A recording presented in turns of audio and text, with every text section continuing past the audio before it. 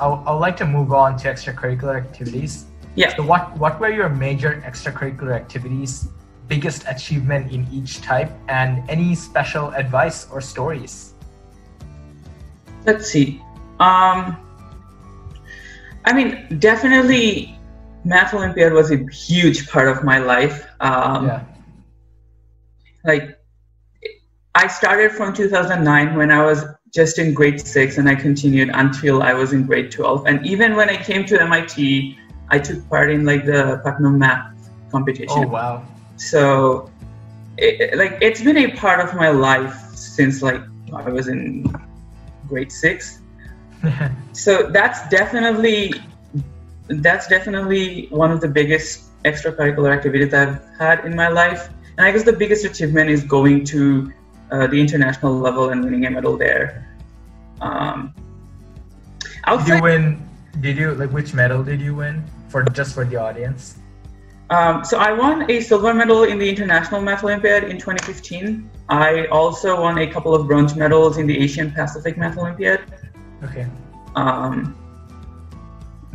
So yeah, that's definitely one of my biggest accomplishments in high school.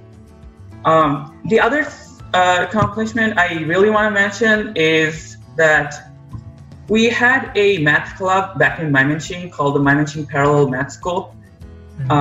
The idea of parallel math is that Olympiad math is kind of quite separate from academic math, no matter like what medium you are in Bangladesh. So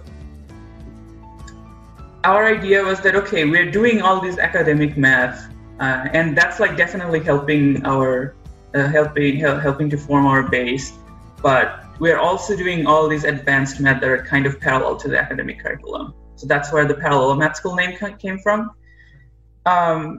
Originally, we started in 2009, and I was just a member, and we had Soumitra Bhai, who was basically demonstrating to us on like different topics, and like we learned a lot from him. Like basically, my Olympiad base was formed with his help.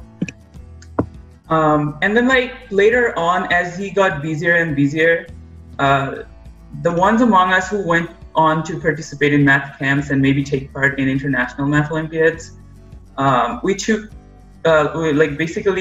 over the whole instructor role, and we kept it going until like a very long time, pretty much until we left Mymensingh and came to MIT.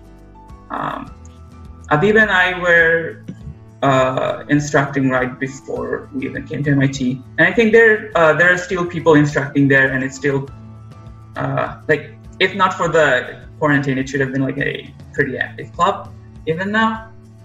And that's definitely a huge part of my high school life, because we also won the prize for the best math club in the country, I think in like 2013 or 2014. And it was amazing to get to know all these younger people and kind of guide them through the same path that we've taken, and kind of ignite the passion for math in them. So that's another very big ECA that I have. Outside that, I was pretty active in my school, participating in debate/public speaking, or say chess. And I think this is a very good general advice for anyone who's trying to build their ECA profile. You don't have to go out of your way to do something extremely huge, such as like building up a social movement or something like that. Sure, like definitely there are people like that, and they're definitely amazing for what they're doing, but you don't have to feel like, okay, everything I do has to be in that scale. All you have to do is to be like active in all the activities that goes on in your school, and you will end up with a fairly decent ECA profile. I think that's one thing that a lot of people forget and a lot of people should remember. That is